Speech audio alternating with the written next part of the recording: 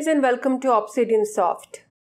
In this tutorial, I will teach you how to make a cool but easy basketball game in MIT App Inventor. First of all, open up MIT App Inventor, go to Projects, start a new project and call it Basketball. For screen 1, make align horizontal center, align vertical center. Let's upload some media. So I will be uploading a basketball court image in vertical form. From drawing and animation, drag and drop a canvas, make the height and width both 95% and choose the background image, the image that we uploaded earlier. And I'm also going to make the paint color white and the font size 30 because I will be also drawing the score as a text in the middle of the canvas. Now, from drawing and animation again, drag and drop 2 ball sprites. Rename the first one to ball. So this will be our actual basketball. And we are going to make the radius 13. And I'm going to make its interval, which is the interval after which it moves, to 50 milliseconds. And I'm also going to make the color of the ball by going to paint color, a dark orange color. So let's go to custom and use a dark orange color. Okay. Rename the second ball sprite to basket. This will be actually an almost invisible sprite which will be positioned over our basket in this basketball court image. Okay. And the reason we are not going to be making it invisible by unchecking visible is because then we will not be able to detect collision events. So for detecting collision events, we have to make it visible, but we are going to make it transparent by going to its paint color and choosing again custom and choosing a somewhat similar color to this color where the basket is actually located. So somewhere here, let's make it a bit lighter. And I'm also going to reduce its opacity so it becomes transparent. So as you can see, it's not visible anymore. And I'm going to make its radius 10. We will give both these sprites, the ball and the basket, their positions on this canvas in the code in the block section. Now, from sensors, drag and drop a clock sensor, and I will tell you why it is needed when we go to the code. But just make the timer interval 200 and the timer should always fire and the timer should be enabled. Our screen design is done, so let's go to the block section. Get the ball's get flung event.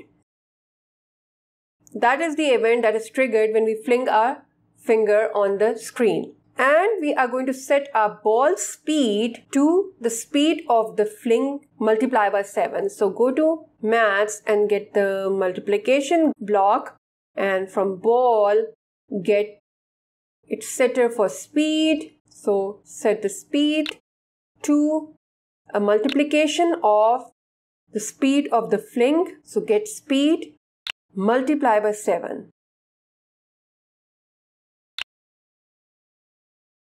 And we are going to set the ball's heading, that is direction, to the heading of the fling. Now, why do we need the clock? So first, get its timer event, which is triggered after 200 milliseconds. Now, in this timer, we will be setting the invisible basket's position to be on top of the actual basket here. But why are we not doing it in screen's initialize event, and why here? Because I have noticed that in iPhone, any initialization using screen properties such as screen height or width doesn't work properly in the screen initialize event. It is better to do it such kind of work after a tiny bit of delay, that is, I'm using 200 milliseconds here, and when the timer will go off, we will set our basket's position. Okay, but first of all, let's disable the timer so that it doesn't keep on firing. So disable it by making timer enable to false. So from logic, we got the false block. After disabling the timer, we are going to set the position of our basket. So set basket.x to the middle of the canvas in terms of width, that is horizontally. So we have done this kind of calculation before too. This is using maths block. We need a minus block and we need a division block, and we will be plugging the division block here, and this is canvas.width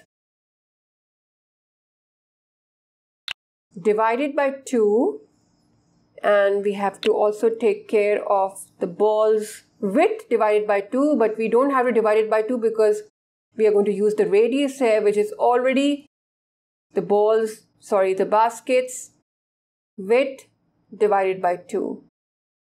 So basket radius, here it is, and this will give us the X position in the middle of the screen for our basket.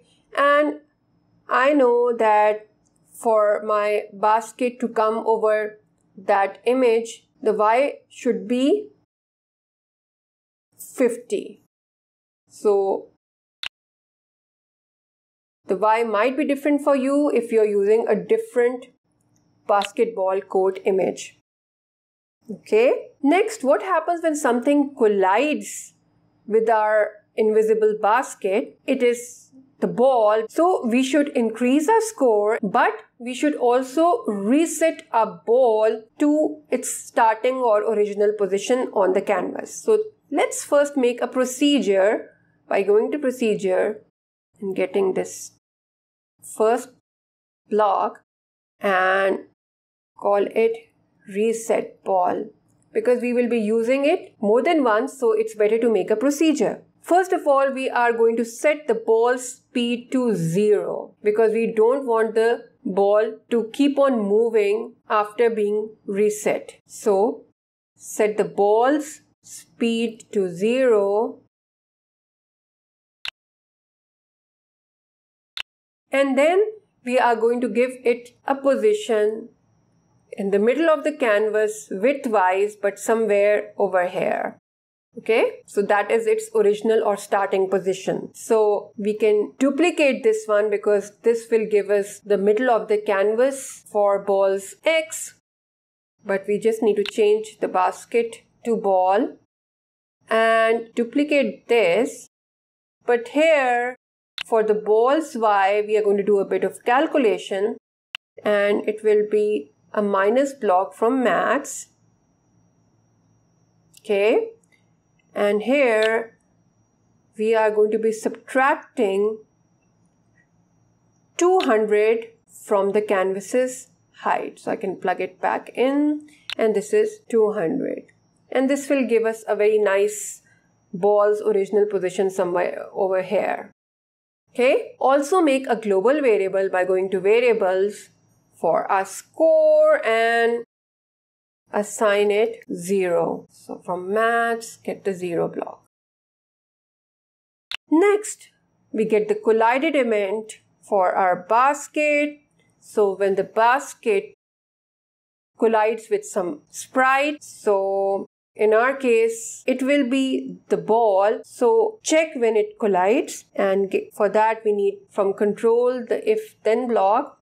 And here we are going to check if our basket is colliding with the ball. Okay, so go to basket and use this procedure call basket.colliding with, and the other here is the ball. So if I go to ball, I can get its component, its exact down at the end.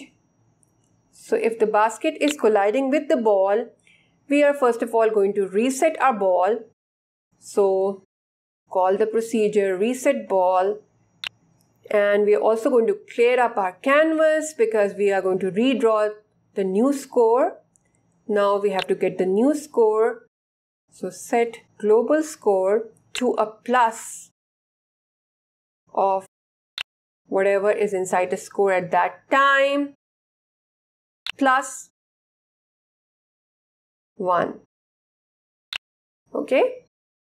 And then we are going to draw on the canvas. So if I go to canvas, I can get this draw text procedure. And here our text is basically a join. So go to text and get a join. And the first block in our join is just score colon space. And then I can duplicate the getter for score here. And we want our score to be drawn exactly in the middle of the canvas. So for that, I'm going to give it the canvas's width divided by 2. So I can duplicate from here, bring it down, duplicate again, and make it height. Okay. Now our reset ball procedure, this one, which sets the speed to 0 and give it its starting position, we should call it when the screen is initialized. So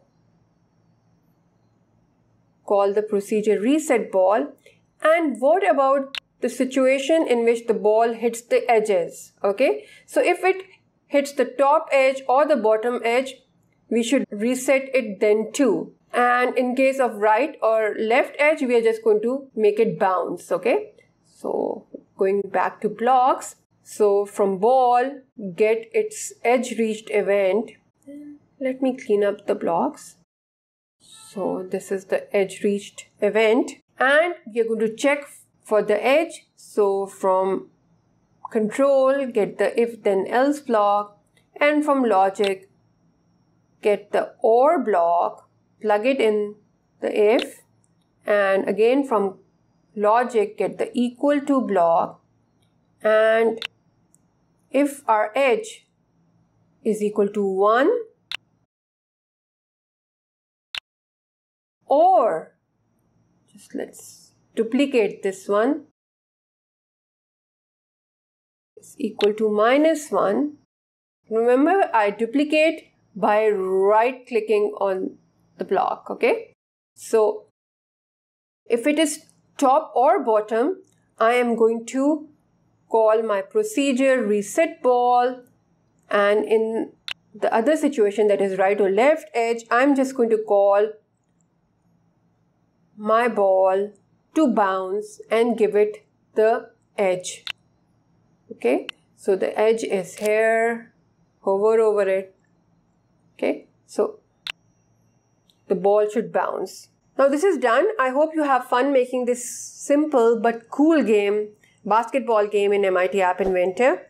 Please like my video, and if you haven't subscribed to my channel, kindly do so that you don't miss any of the great projects that I've planned for you. Thank you for watching this video. Have a good day and goodbye.